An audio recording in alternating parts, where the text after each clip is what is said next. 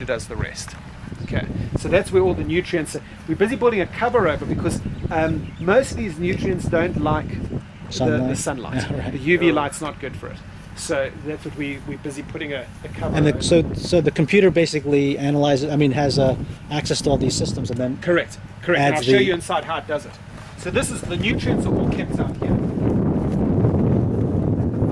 We still mix certain elements together, and then we put into those tanks. When we expand in the future, we will actually separate it further. So when we upgrade this system, we'll actually separate it even further. So we'll have each individual element, and then we'll say give the computer the parameters to do everything. Things do start here by themselves, so don't get scared of it. Something happens. So basically, what happens is that this unit over here is what we call a selector. So we say to the computer, these plants are, so we know that I'm warning you. And so that the young seedlings, we know that they need that certain mixture. So that's what we program into it. And the computer will then select the right nutrient, okay? For that specific plant. And this is a filter system. It then takes that nutrient, so there's 3 elements, the nitrates, the phosphates, and then the acid. And it blends them into these lines, and it pushes it to the right plants. So this is what sends it to the plants. Oh, and that connects all the way to... All the way to every single dripper over there.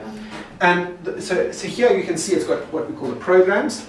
And so we're saying at 6:30, valve 1, so that's certain plants, okay, in that area, they must get 5 minutes of water on a specific dosing program. So this is what we call a dosing unit over here. So it says I must dose this recipe of fertilizers for those plants for that amount of time at that time of the day. And the computer just does it.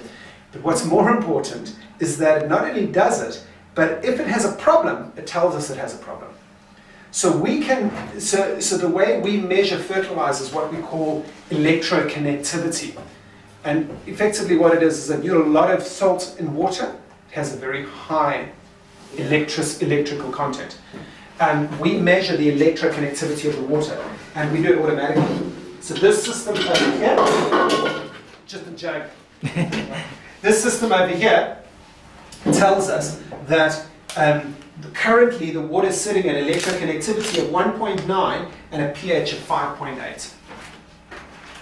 Knows what's going on? I say to the computer that going to the plants, I want the electroconnectivity to be 2.4 and the pH to be 5.8. And it will adjust everything and get it to that level.